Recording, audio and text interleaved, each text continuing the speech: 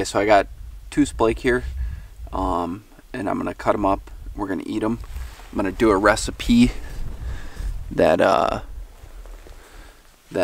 Josh McFadden, Instagram Josh McFads, I think, he sent over. He does amazing cooking, and I don't. So let's see how it goes. So I know Josh mentioned to cut out all of the belly meat, which I think with a lot of fish, that's where you're going to get a lot of your fishy taste, is in this belly meat here, and like around the fins as well. So I know when I've done lake trout, I've done that as well, just kind of cut out around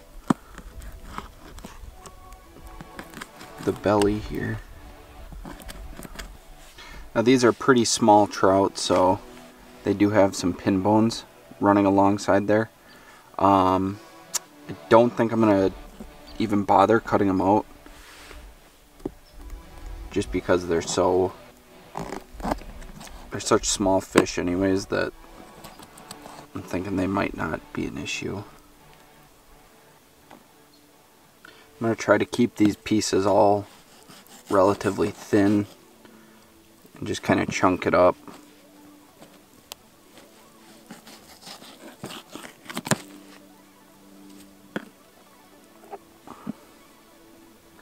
That one's pretty big.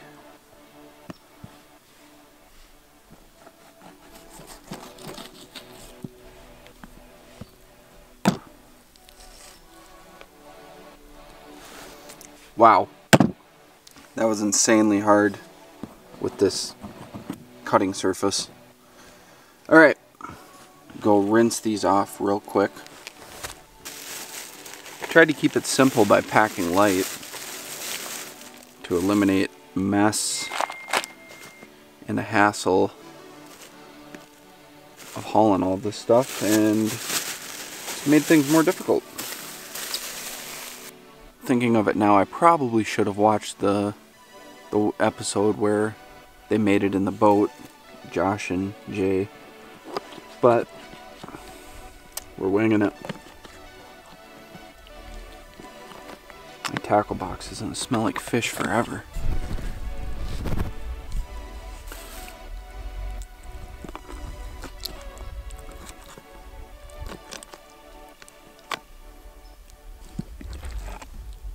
Yep.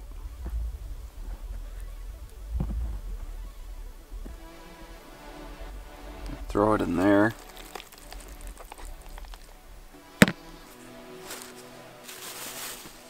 Then I'm going to take a lime, cut the lime in half, obviously. If I was smart, I would have brought a juicer. You know, this is pretty bare bones.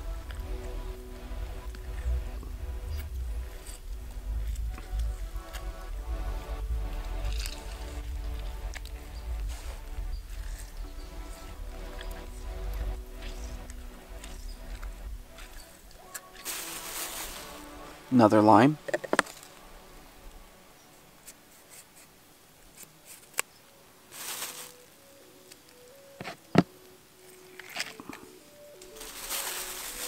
Now I think the way this whole thing works is because of the acid in the limes, if I remember right. I'm just gonna let that dwell while I prep the other stuff.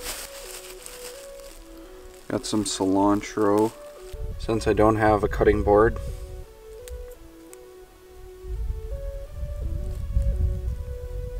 I'm gonna just de-stem it. And then I think tear it apart.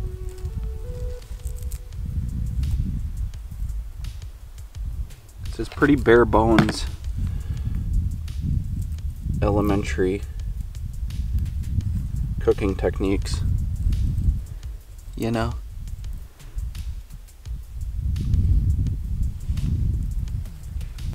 I love cilantro.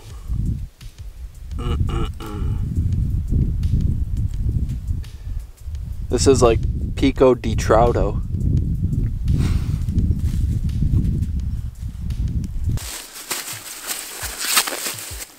And I got a leak. Like I got a leak. I don't have to take a leak, but I got a leak. This thing's weird. Alright, Josh told me to cut this thing real thin. Too thin. Oh.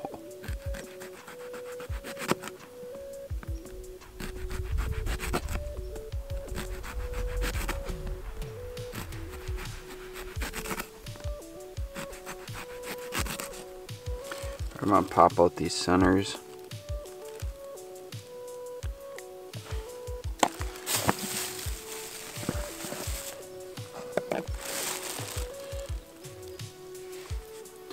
I don't know why I'm popping out the centers, but I just don't feel like they should be in there. Maybe they should. Maybe that's the only thing that should be in there. I have no clue. But that's the beauty of it. This is our world. We can do whatever we want. Oh man.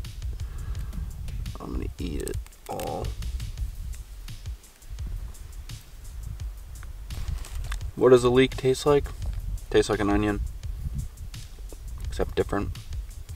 An onion maybe with not such a onion taste, if that makes sense. Alright, we're just about done. Got our avocado, which I don't think is ripe, but we're gonna check it out. And if it's not ripe, then we will not use it.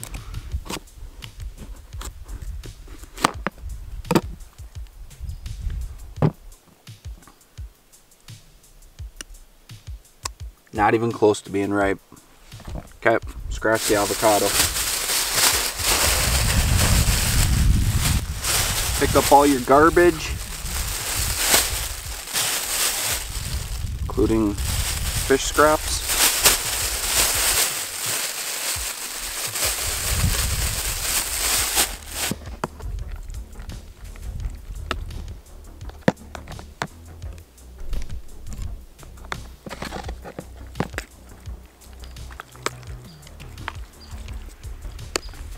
You can see that the acid in the lime has made those chunks of trout a little bit kind of white, which I think is a part of the whole cooking process. The only thing I forgot was salt and pepper, which is kind of a bummer, but what do you do?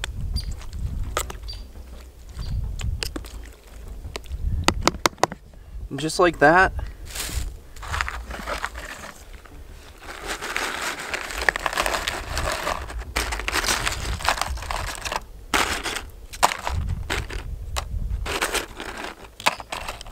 how's that for presentation?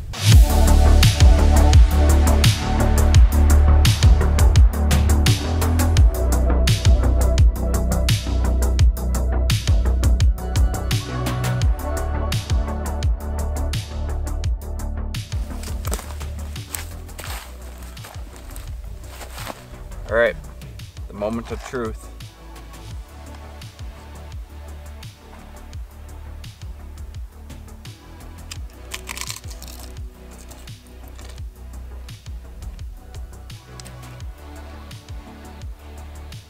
Really fresh. Here's the thing. I just caught this 20 minutes ago.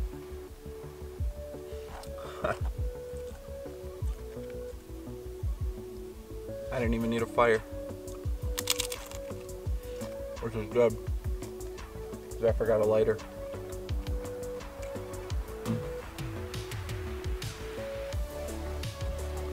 I think the one thing I forgot to do was hold the I forgot to hold the meat up to the light to see if there was any spots in the meat.